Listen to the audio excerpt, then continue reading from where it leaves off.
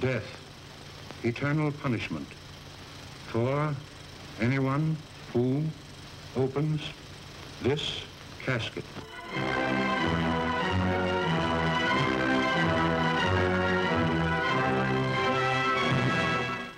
The mummy. Is it dead or alive? Human or inhuman? You'll know. You'll see. You'll feel the awful, creeping, crawling terror that stands your hair on end and brings a scream to your lips. There's nothing on earth like the mummy. You will not remember what I show you now, and yet I shall awaken memories of love and crime and death. Now I know his horrible plan.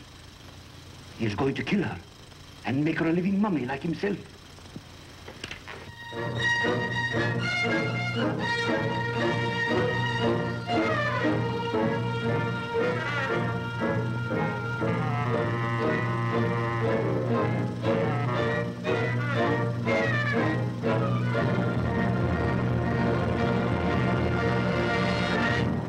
And the B camera. Roll cameras. And action.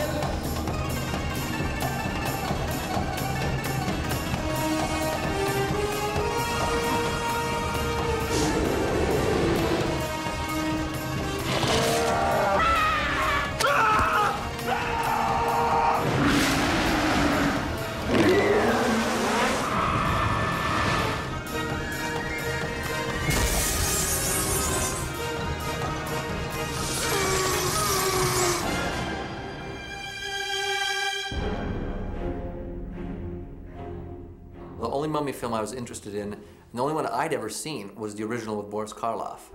And it's funny because people started throwing other ideas at me as I was going on. They say, oh, do you have this in it? And do you have that in it? And I said, no, where does that come from? They go, the mummy movies. And I was like, oh, I only watched the original.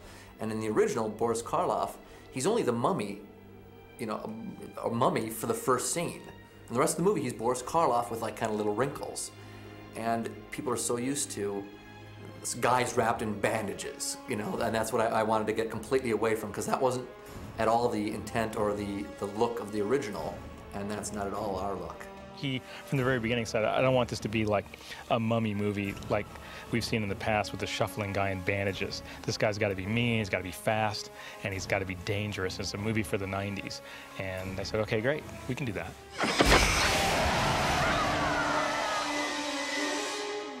God, I hate it when these things do that. Is he supposed to look like that? No, I've never seen a mummy look like this before. He's still...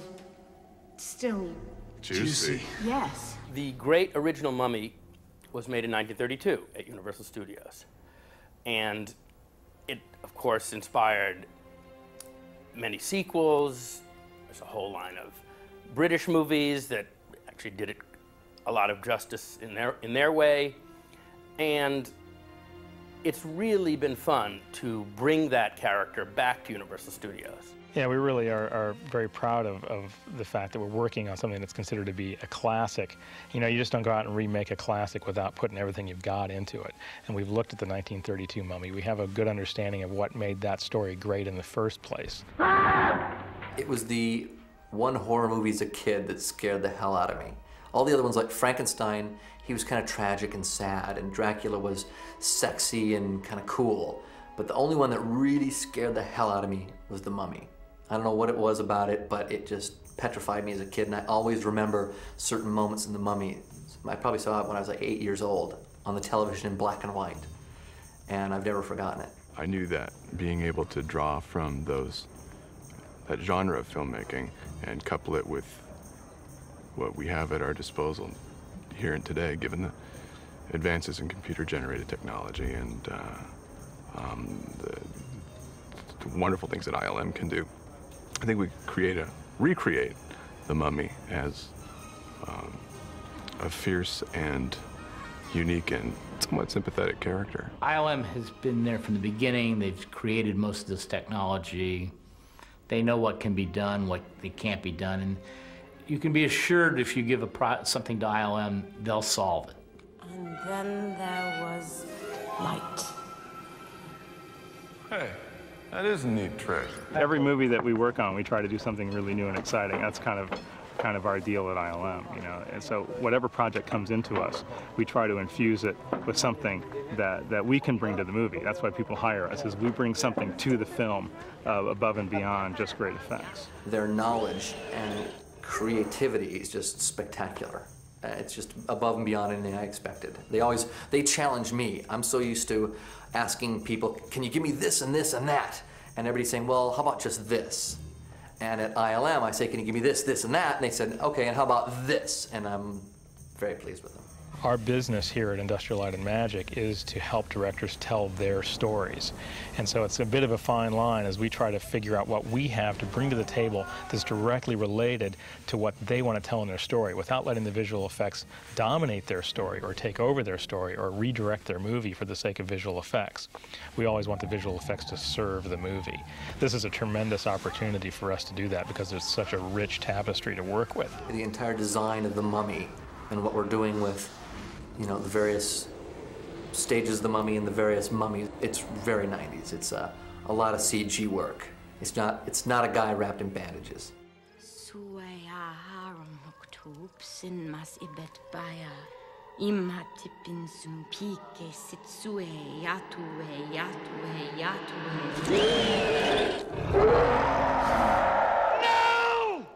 You must not read from the book! Well, I think the special effects are going to help us create the magic of the mummy.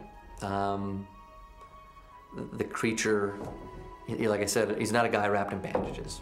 This is an actor working with ILM, hand in glove. One of the advantages to having a creature like this designed in-house by a character design group within ILM is that we have a close working relationship with the animators and the model builders and all of the CG development team who are putting this thing together, and we consult with them very regularly so that there's a real nice creative and technical complementary relationship between the two sides.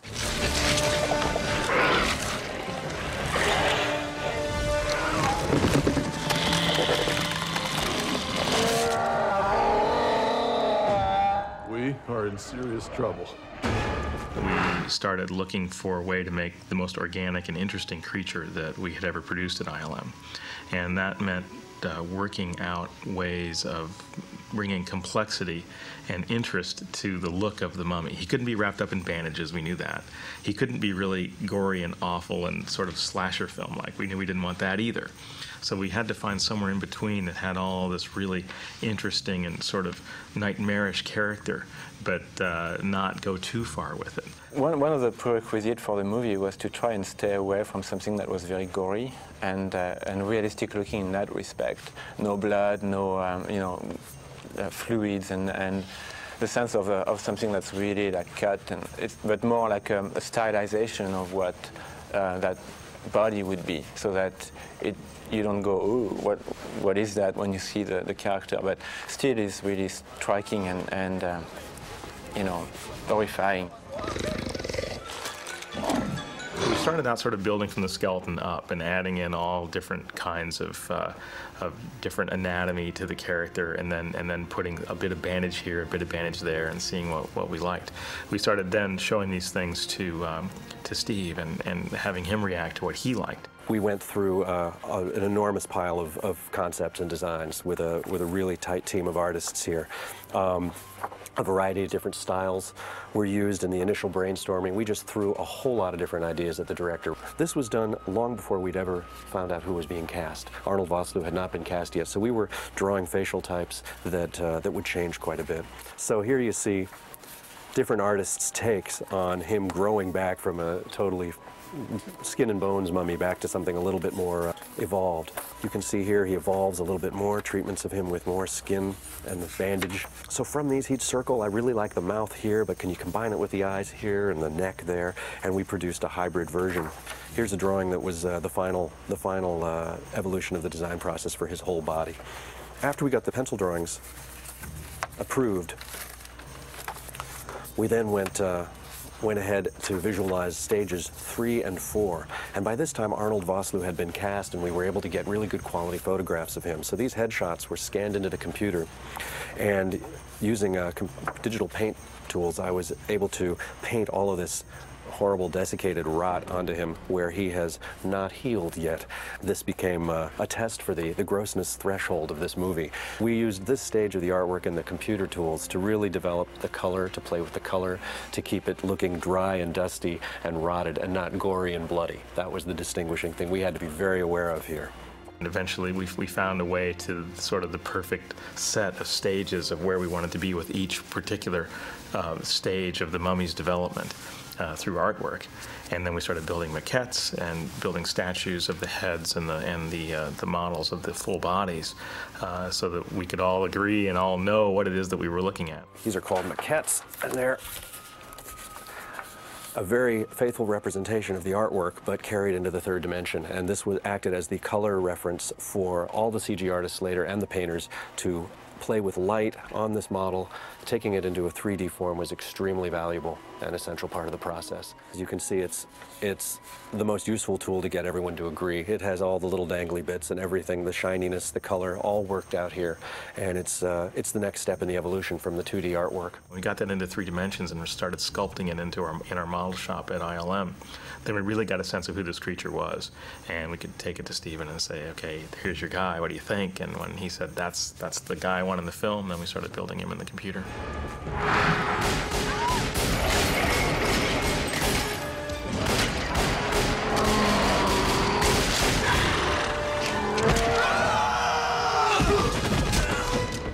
Well, I think the thing that we've really tried to strive for as we've been working on this film is to take the things that we already know how to do and push those things forward and, put things on the screen that are more complicated, more sophisticated, and more interesting than what we've seen before.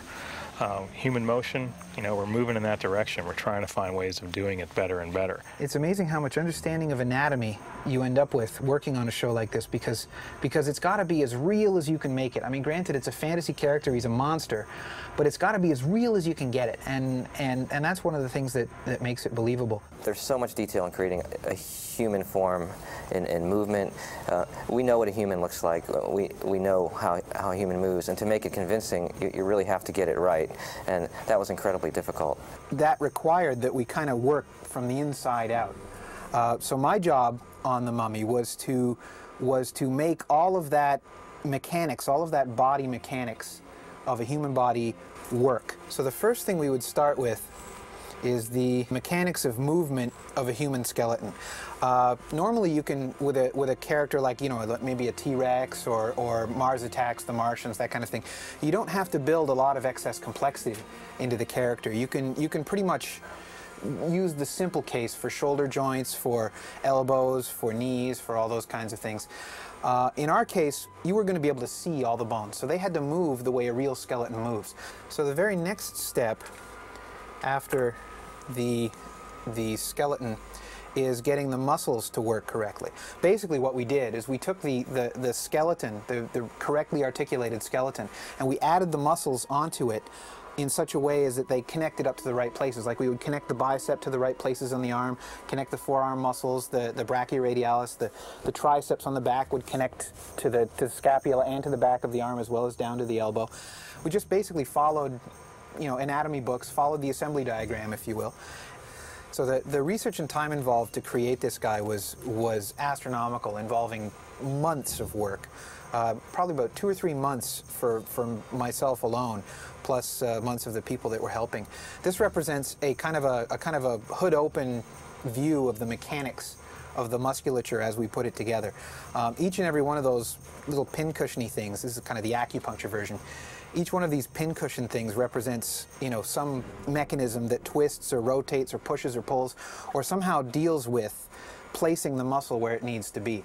One of the things we could not do with this particular creature is we didn't have the software as yet or the calculating power to figure out the collisions for each and every muscle surface against each and every other muscle surface.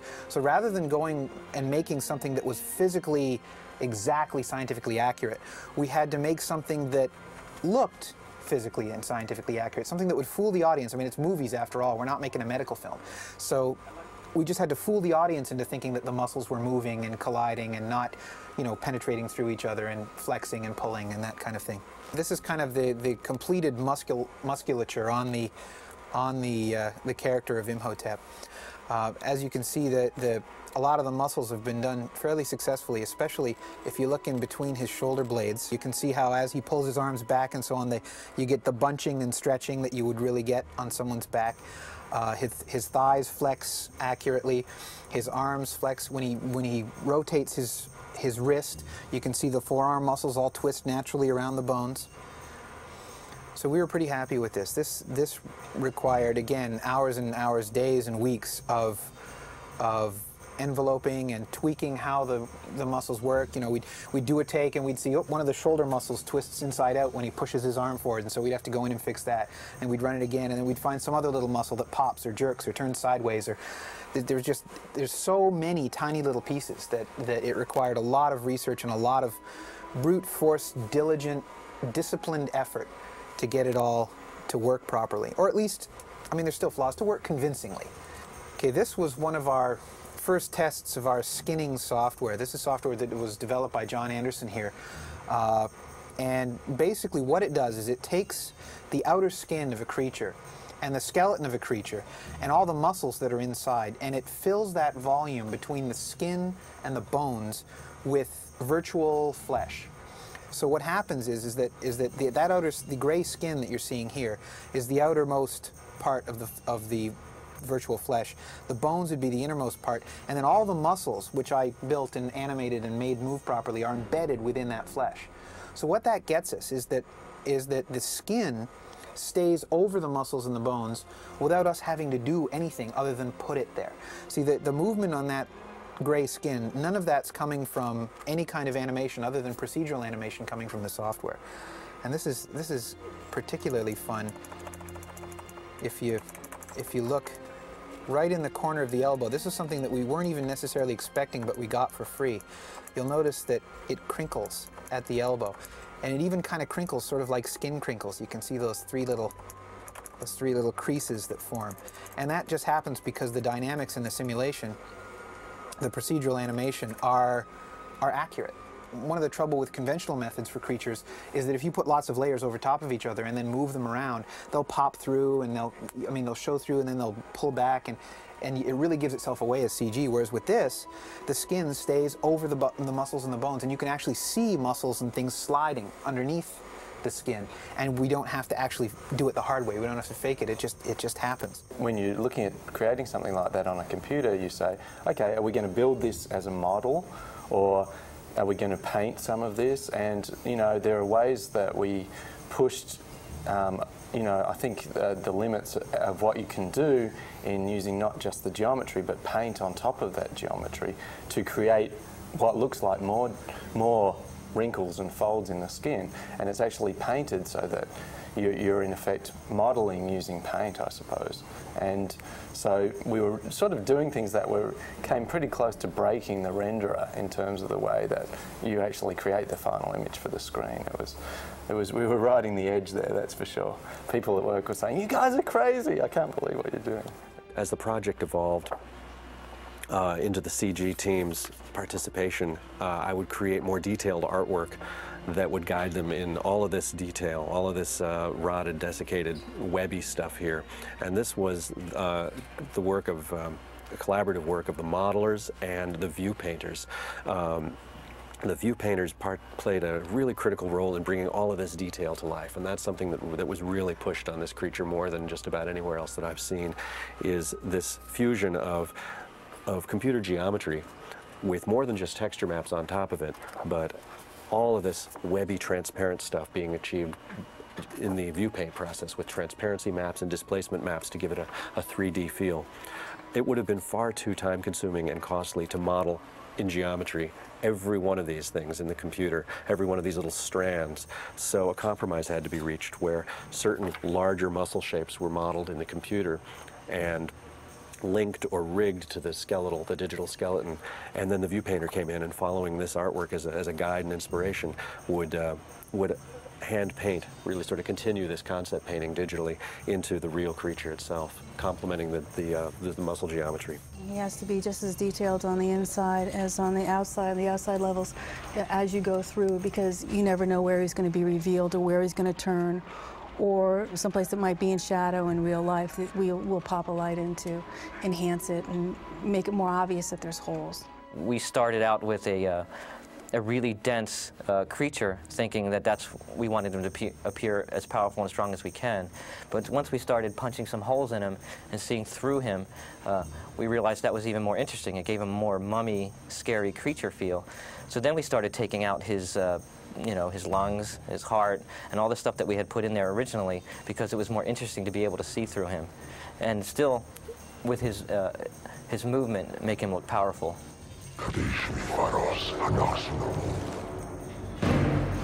There you are! You could play hide and seek. Come on, let's get out of here! Whoa!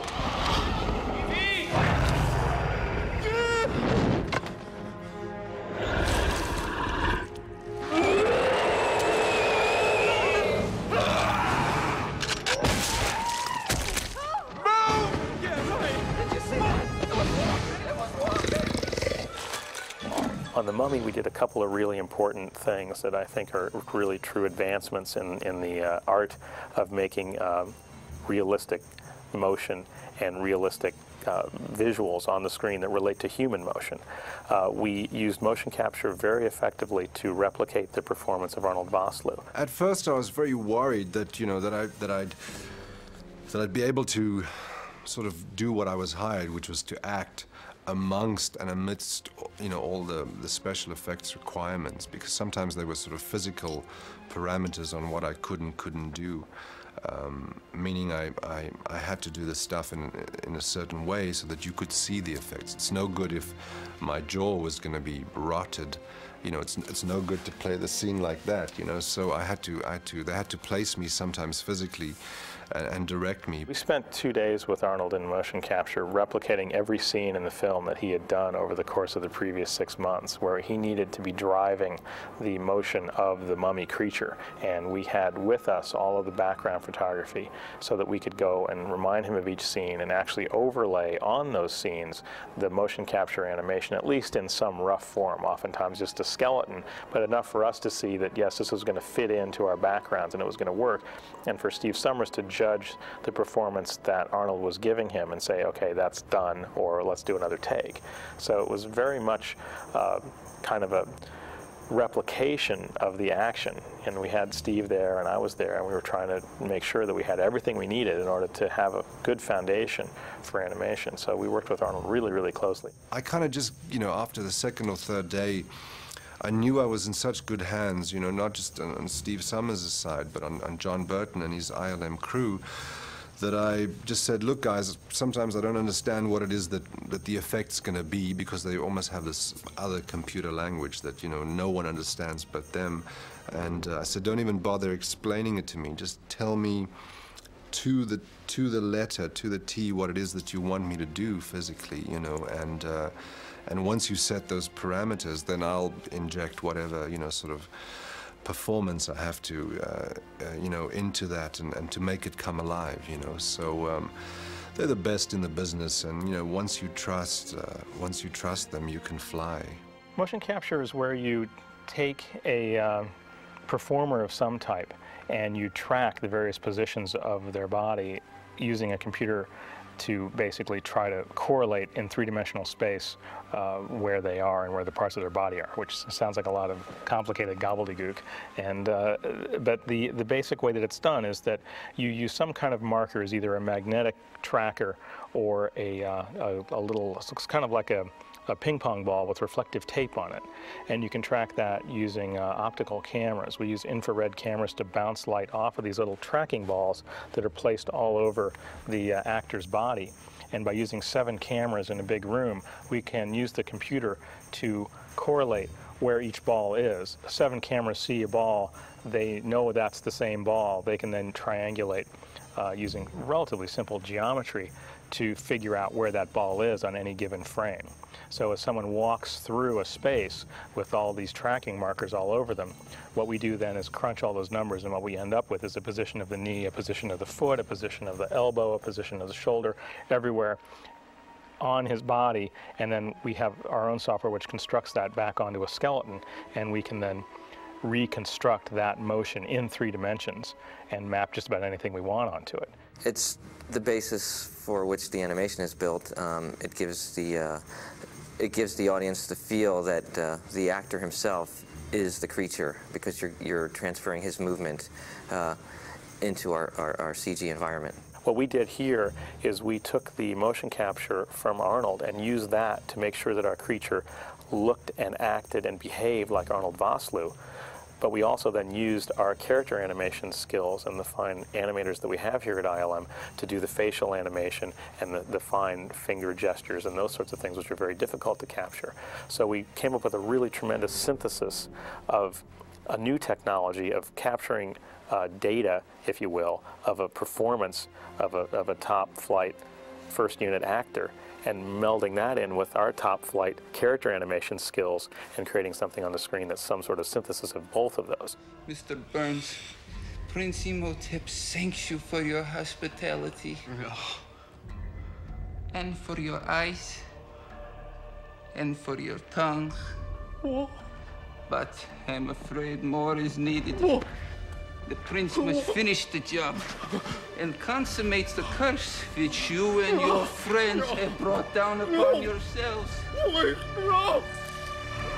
To make the latter stages of the mummy look really good, we were directed to make sure that whatever we put on his face could not be done with prosthetic, and that was the challenge. And how we achieved that was what you can't do with a prosthetic is just really simulate holes in his face so that you could look through his skin and his cheek to the flesh, look through that and see the gums and teeth of the bone. And none of that could be done with makeup, and that was our challenge. It's very much a marriage of makeup effects and computer graphics effects. It's kind of a new thing. It's been done on several films in varying degrees here and there. But the idea of working really closely with a makeup artist, in this case it was Nick Dudman, who had just also worked on Star Wars, the Episode 1 stuff. So he was very much knowledgeable about what we could do, what he could do, and how those two things work together. We're both contributing to a single makeup where we're creating the mummy's physical changes that are plus to the actor's skin, and they're creating the physical changes that are minus to the actor's skin, which obviously we can't do without injuring the actor. And to do that, we've had to produce various pieces of hardware for ILM to their specification that fix to the actor and enable the match movers to track his head in three-dimensional space on the set and place it into a computer. We worked really closely with Nick on a number of different projects within the film. He designed and built the suits for the soldier mummies, which we then replicated in computer graphics. He also helped us build tracking markers to go on Arnold's cheek and on his body, where we would be able to then use that information to help us take our computer graphics makeup and place it over exactly the place where we wanted to put it vis-a-vis Nick's makeup. So Nick is making up a lot of Arnold's head and down around here, and then right on the edge he's putting this tracking marker, which allows us to track our computer graphics onto that spot. And so he worked with us very closely in terms of blending the edges and how we would put all our things together. It was incredibly helpful and great fun to work with. Then when we got into post-production, then we took computer graphics and matched into what he was doing and then locked it onto Arnold's face, which was no small task, I can tell you, but made much easier by Nick's cooperation and his expertise.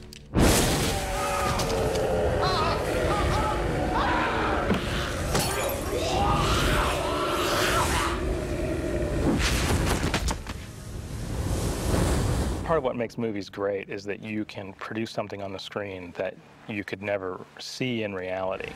And we all have our imaginings of what the great plagues of the Bible were like, the locusts and the flies and scarabs and the rivers running with blood and all this kind of stuff. But you never can see that. And in filmmaking, we can bring that to the screen. Look at this! Sons of the Pharaoh! Give me frogs, flies, locusts, anything but you. Compared to you, the other plagues were a joy. I'm so very sorry. It was an accident. One of the things about Imhotep is that he has to be very powerful, very frightening, and filled with danger. Otherwise, he's not a very good villain, is he? So we sat down with Steve and worked out a whole bunch of things that we thought that he could do that would be really spectacular.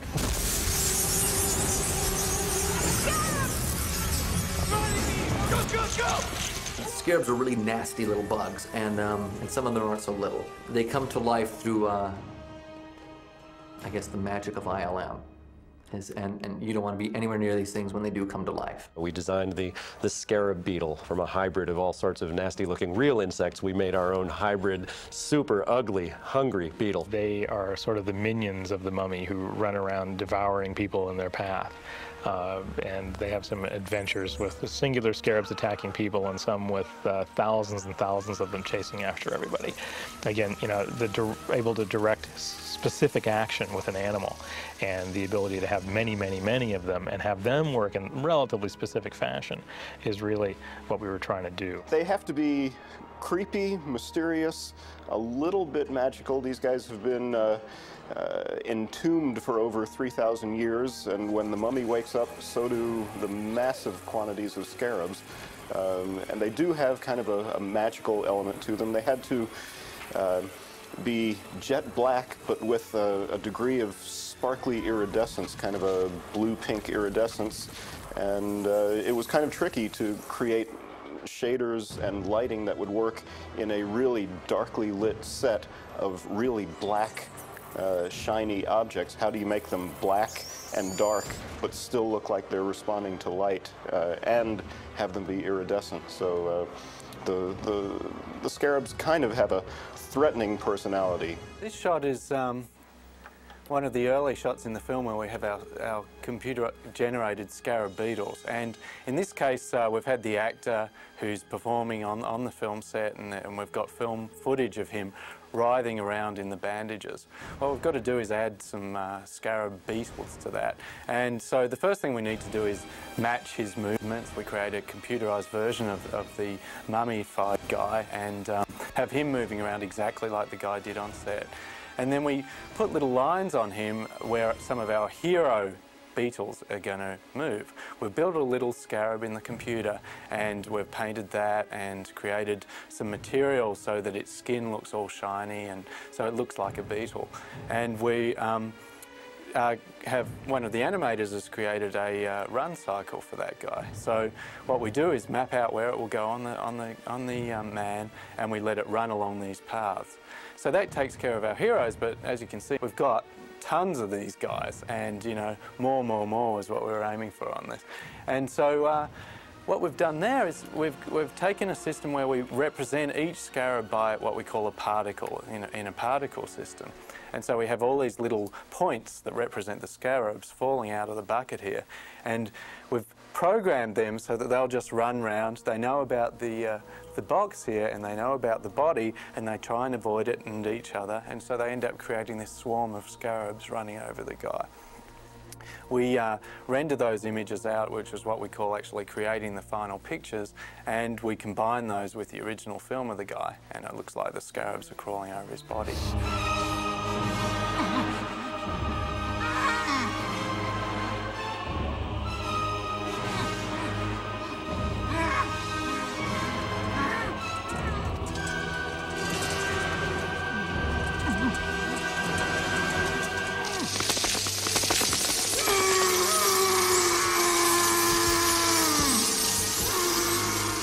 We did a plague of locusts that crashes across this desert and smashes through a wall and blows down on our heroes and just inundates them with with incredible numbers of locusts.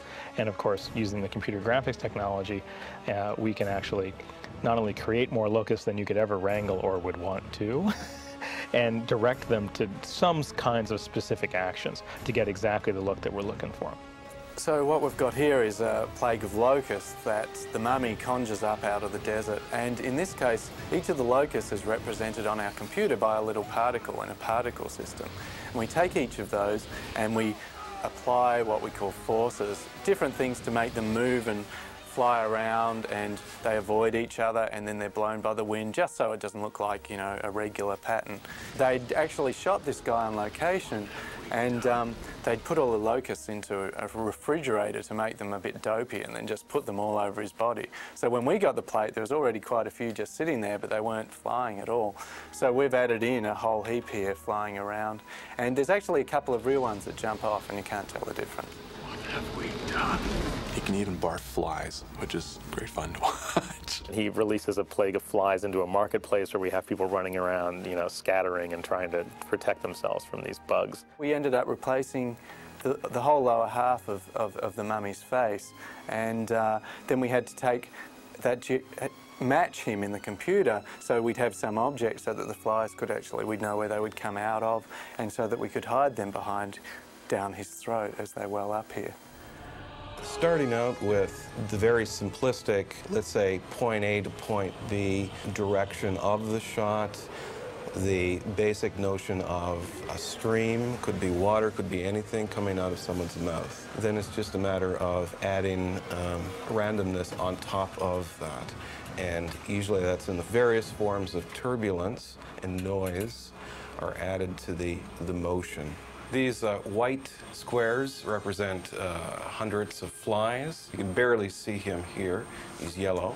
He shoots the flies out. It hits a window, and the flies go circling around a courtyard full of people. They'd shot all these people railing around, but a couple of them weren't giving really, the performances weren't that great, I guess. So selectively, the director asked us to cover up some of these guys with bigger clumps of flies and that sort of thing.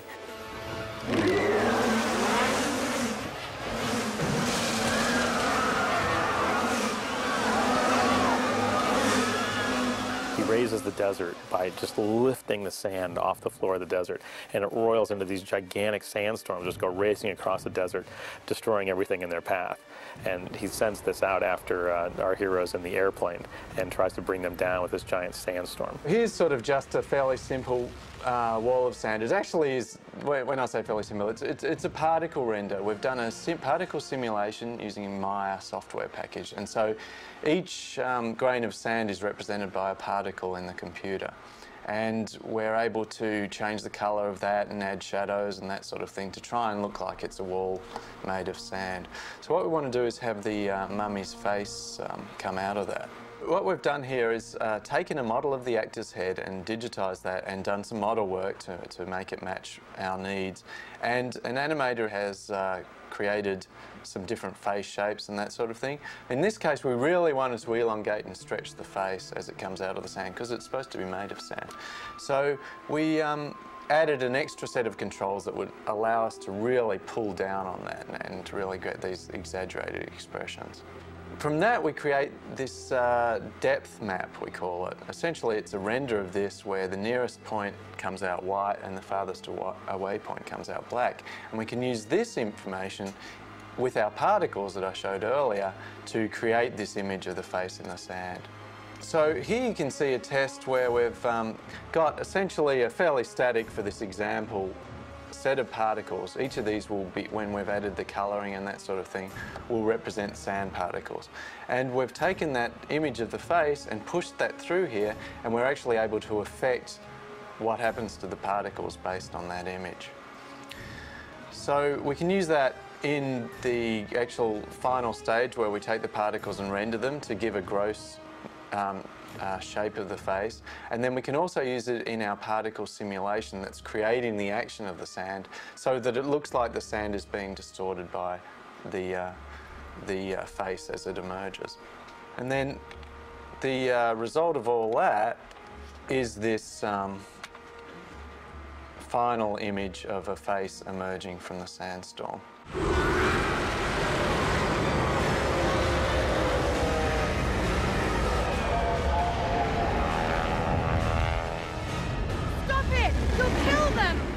That's the idea. There's a sort of awkwardness in doing special effects where clearly you're not working with any acting partner, but then again there's some advantages to it. The awkward bits is you may think that you're overacting, throwing your jaw open and screaming and expecting someone to come and take away my union card, but when you see the end result, obviously there's a creature that's put in there, and whatever response you gave is entirely appropriate. You have to think of how the actors or the stunt doubles are going to react to the CGI images.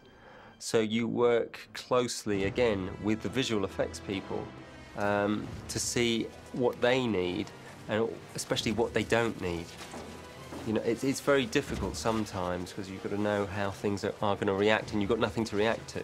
An advantage to working with someone who's not there, in this case, was our sequence at the end, which is an homage directly to Ray Harryhausen in the skeleton fight from Sinbad, when Rick takes on a room full of mummies.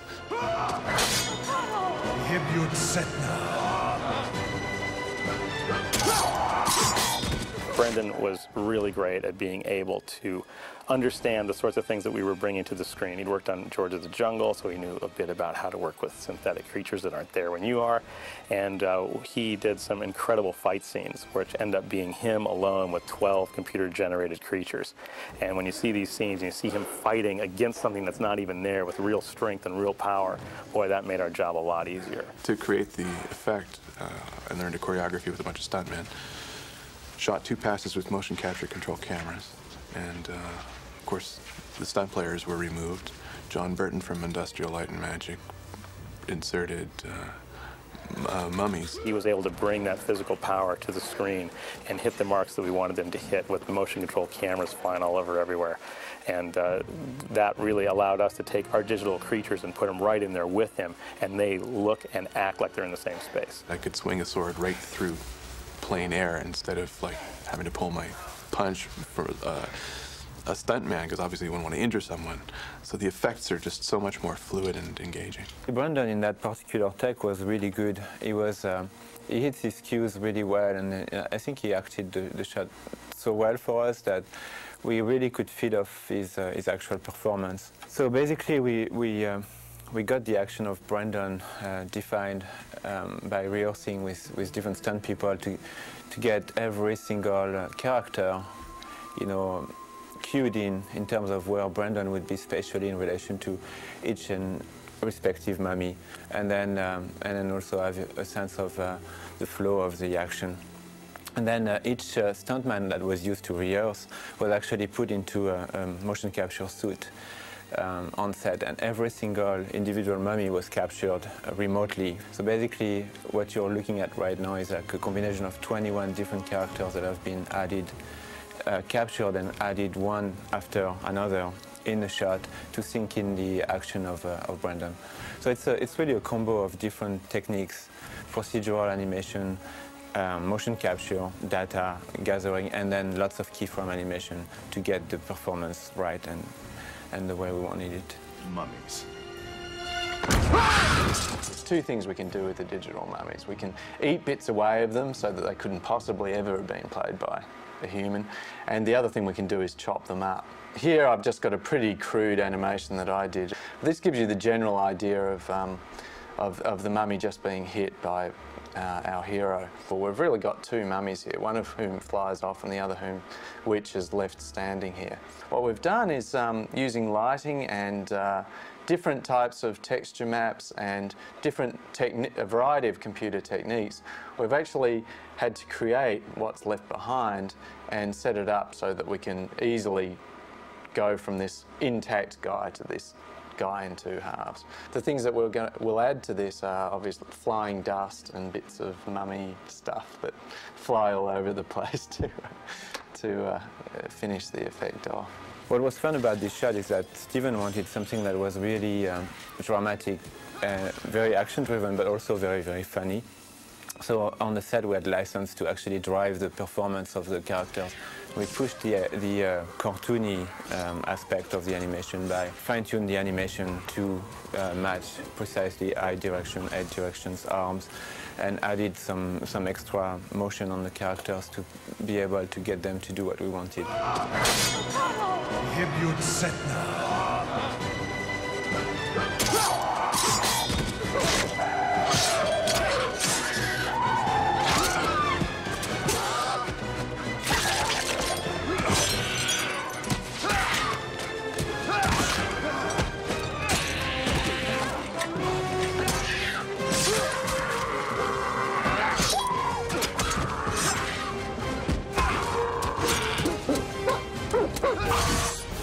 scary thing. You may, somewhere in the back of your mind, believe that it can't be real, but there's nothing on the screen that gives it away. You do believe it's real, and it's only if you decide to step away and realize you're sitting in a seat with a bucket of popcorn on your lap that it can't be real. But for that first moment, during that gasp, you're buying it 100%.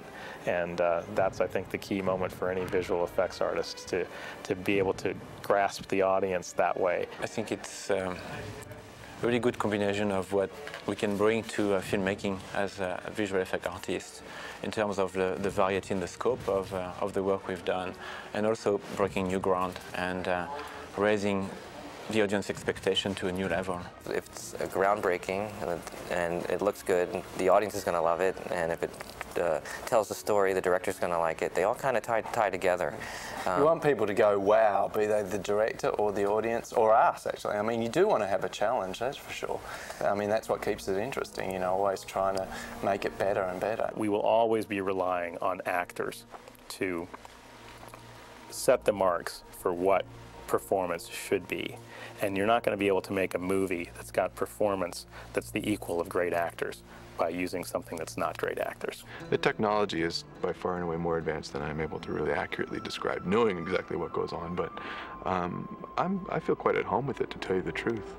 It's a very collaborative experience for me, and it's one that I love about filmmaking. I thought the special effects were just amazing. I'd had to imagine what this rotting mummy would look like, and my imagination is very boring in comparison to what they came up with.